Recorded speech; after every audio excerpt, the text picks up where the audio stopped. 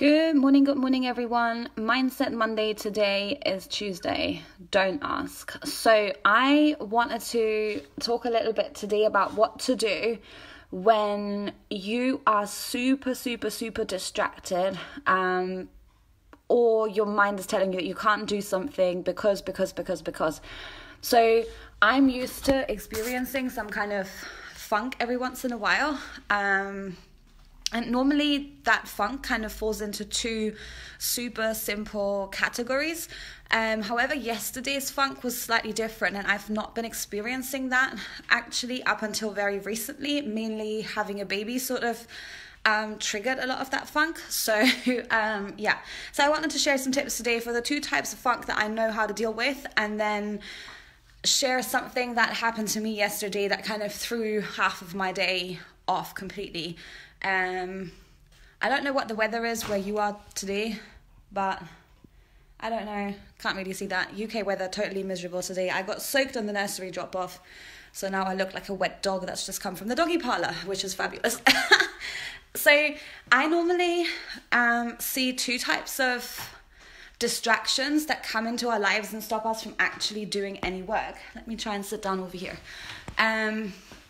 And those two I know how to deal with. But then there's a third one that I've recently experienced more of, and that I find significantly more distracting. So one of the reasons why sometimes we don't get done what we want to get done is because we have an awful lot of negative thoughts about ourselves and what we're trying to do. And those thoughts are actually stopping us from taking action. So that's your classical imposter syndrome type thing. So let's say you're about to go live on Facebook. Maybe there's a group that you're in where somebody has a group prompt that says, go live today and talk about this topic, and you really want to do it. But as soon as you get ready to press the button, you think, why am I doing this? I don't have anything of value to add. People don't care about what I've got to share.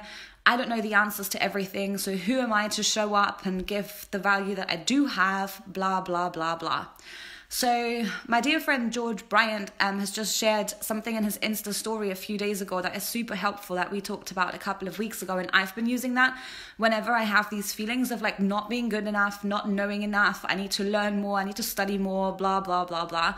And he calls it the 60 seconds of suffering, which sounds very dramatic, but it's a really good idea because I'll explain it in brief, but if you want to get the full scoop, you can find him on Instagram at Civilized Caveman.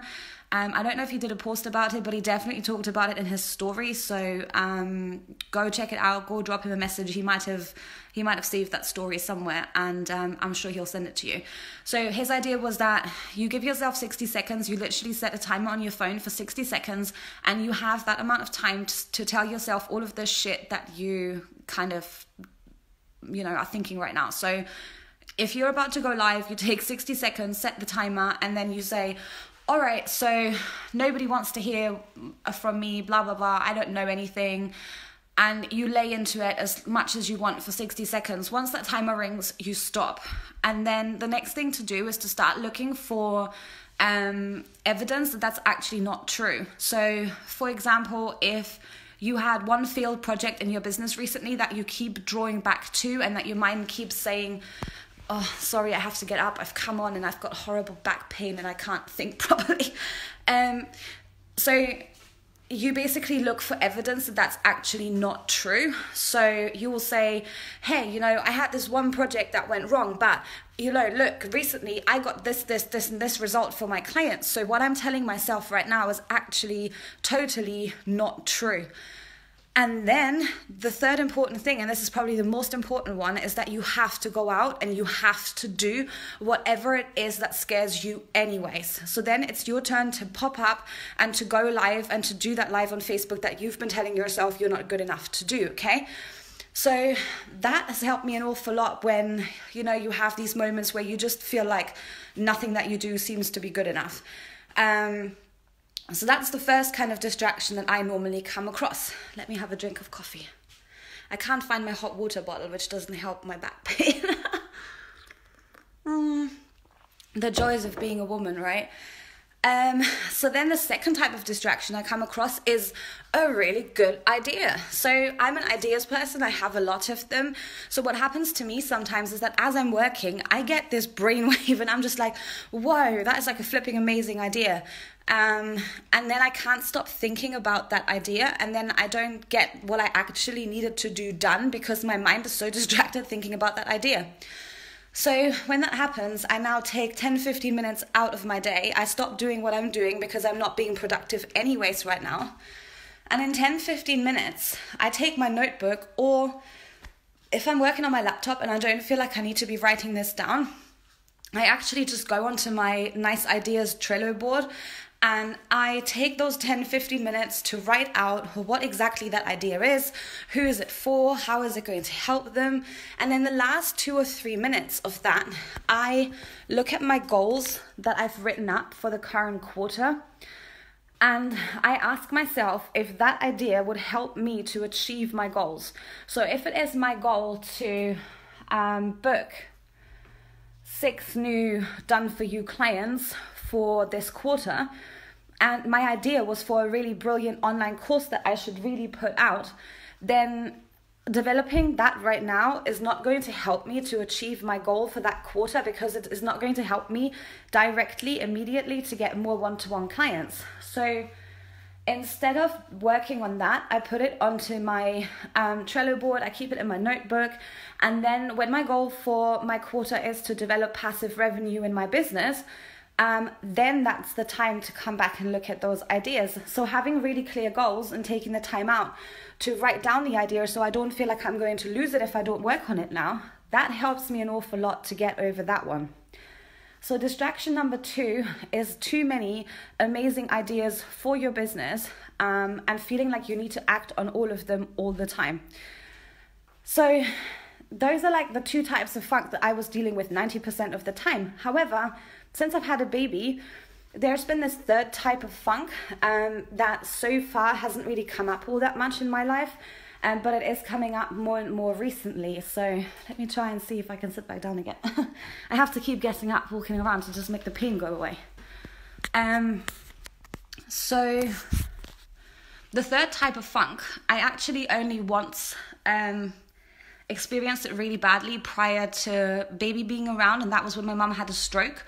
I called home one evening like I always would, and I'd be like, oh, hi Dad, why are you answering the phone? Because he's normally out watching the football in the evenings. And he was like, oh, it's because your mum's in hospital. She had a stroke like 5 days ago. And I'm like, well, why the heck is nobody calling me? So that was the last time I was super distracted, but it's happened more often recently. And yesterday was a particularly bad example of that, because our little boy isn't meeting his milestones as far as physical development goes at all. So I've been seeing that since he's about 8 weeks old. However, because it's our first one, doctors tend to ask you, is this your first one? You go, well, yeah, I mean, I have worked in early education for 10 years and looked after hundreds of babies of his age, but yeah, this is the first one that I have at home, yes. Oh, okay, well, he'll probably catch up soon. You shouldn't worry so much. He's just a baby. And then they send you on their merry way. So it wasn't until his 1-year checkup with the health visitor that somebody actually agreed that he's not meeting his milestones. It is getting to a concerning level, and they decided to get me a referral to the pediatrician. So yesterday, 90% of my distraction was down to the fact that we had the pediatrician appointment, that we have been referred for blood tests and for genetic testing to double check that there isn't, any underlying issue. However, now we play the waiting game, and I am not a very patient person. So those of you that know me well, they know when I want to get something done, I go and get it done. I don't faff about. I don't wait and see. That's not my kind of approach at all. So I find that type of funk so much more distracting, because as soon as you try and focus on something, your thoughts pull you back to, oh yeah, but it could be like a delay that's caused by a chromosomal deletion. Oh, maybe I should just look up what, oh yeah, I'm supposed to be doing work, come on. Right, so what am I doing? Oh, but what if it's cerebral palsy? You know, that there is a good chance that that could be too, because he was a small baby of low birth weight. Oh, come on. So your mind, as soon as you try and focus on something, it just goes back off on a tangent. So those are the kind of funks that are so much more difficult to deal with. So if you have a lot of pressure in your personal lives, that can have an impact on the focus that you have in your business. So there's 2 things I did yesterday that helped me an awful lot, and I hope that if you ever get into the situation where you are super distracted, it works for you too. The first thing I did was I told someone about it, and I told multiple people. And if you have a support network around you, hello, I can see someone's there, I can't see who it is though. If you have a support network around you, tell them what is going on for you. The first person you want to tell is somebody at home that also knows your personal situation quite well. The second person that you want to tell is, if you have a team, you want to tell your team what is actually going on and that you might have to take it a little bit more easy that day or that week. So communication is key. And the third person that you want to talk to is your coach, your mentor, or whatever, because they will continue to hold you accountable to achieve your goals, even if something is not going the way it's supposed to be going in your personal life, which happens to all of us all the time, but it can't completely render us stuck in our business because we have this difficult situation that we're dealing with. So those are the 3 key people that I would speak to if there was something that impacts on my productivity, my focus, how I feel, and all of that stuff. The second thing that I did after I'd spoken to these people, so I in particular spoke to our nanny yesterday morning because she looks after him 2 days a week and she gets what I'm talking about. The second thing is I told my OBM, I was like, listen, I'm not having a good day today. This is what happened. And, you know, sometimes it's somebody passing away in the family, a close friend, something like that. It all happens to all of us all the time. So I told her, and then I told the people that hold me accountable to my target about what's going on, and that is super distracting for me right now. So the second thing I did afterwards is I took my notebook and I wrote down all of those thoughts that are racing through my mind.